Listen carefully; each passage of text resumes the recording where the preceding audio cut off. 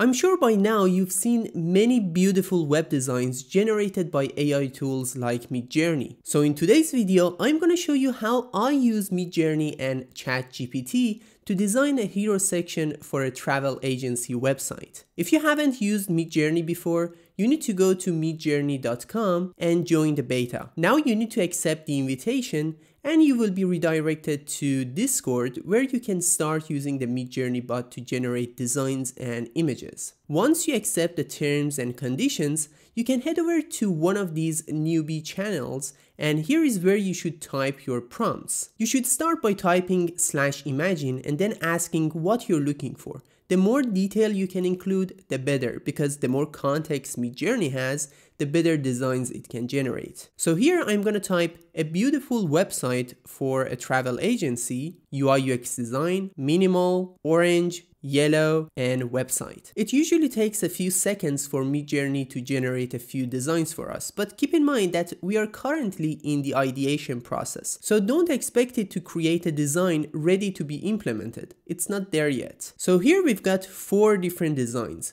They look really good, but there are many things to be fixed. As you can see, the texts are too tiny and we might run into some accessibility issues. But the layout and color usage look great.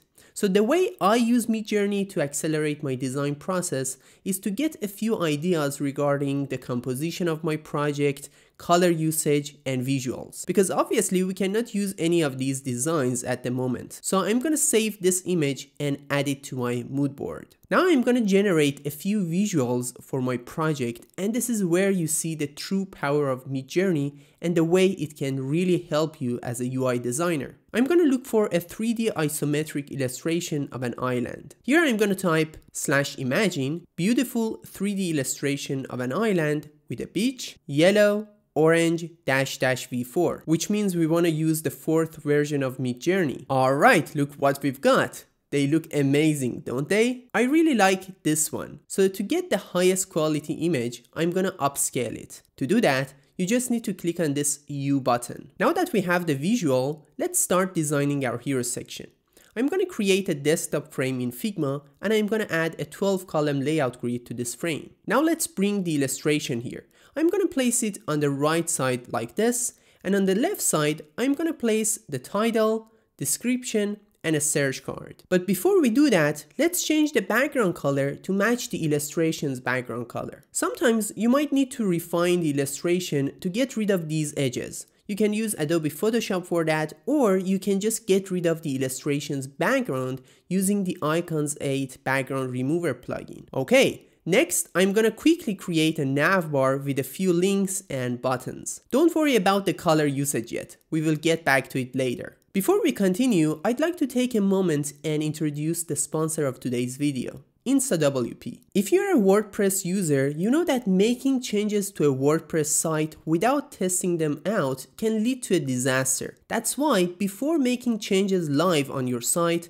you should create a staging site first. It's basically a copy of your live site that's set in a private environment, allowing you to test out plugins. InstaWP is an ultimate time saver and easily the best solution for creating a portable staging environment. You can try it for free using the link in the description. Thank you InstaWP for sponsoring this video. Alright, what else do we need for our hero section? Yes, you're right. We need copies for the title and description. That's where ChatGPT comes into play. Here I'm gonna type, give me the headline and description for a travel agency website. There it is. If the description is too long, you can type, I need a shorter version of this description, and it will shorten it for you. Alright, let's copy and paste them here. Next, I'll design a search card with 2 inputs, the destination and the departure date, and also a search button. Okay, now let's change our element's color.